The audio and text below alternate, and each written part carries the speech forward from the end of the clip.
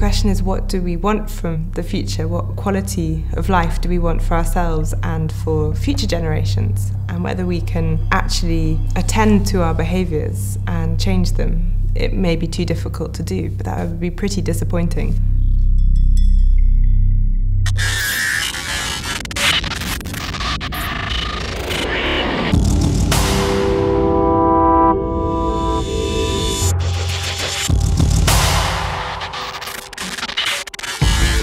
How do we provide energy, keep a clean environment, allow people all over the world to come up the scale of prosperity and health, provide them with food, clothing, shelter, and clean water?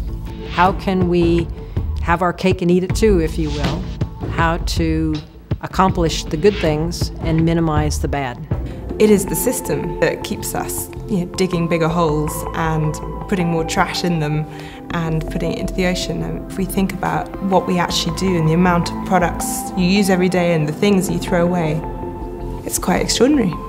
Making a transition to a more sustainable planet is the ultimate challenge for all of us today.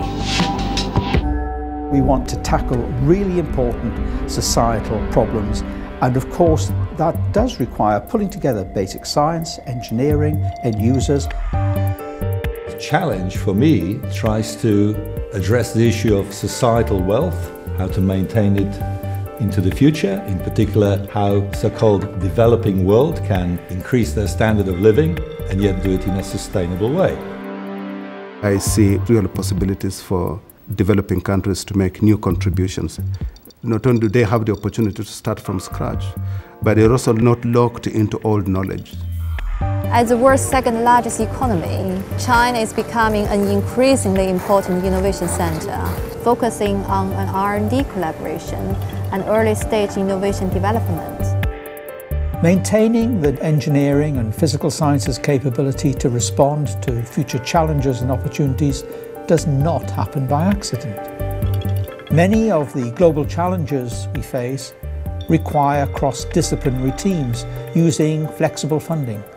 The method is not to pick winners, is to reduce barriers and maximize the chance of any technology getting traction. Working with China on innovation is key, as it explores the potential to build a pool of technology collaborations to break down barriers to collaboration and innovation. From working with scientists and engineers, I've learned we're all creative people. I think that's really where we break down the barrier of the supposed two cultures.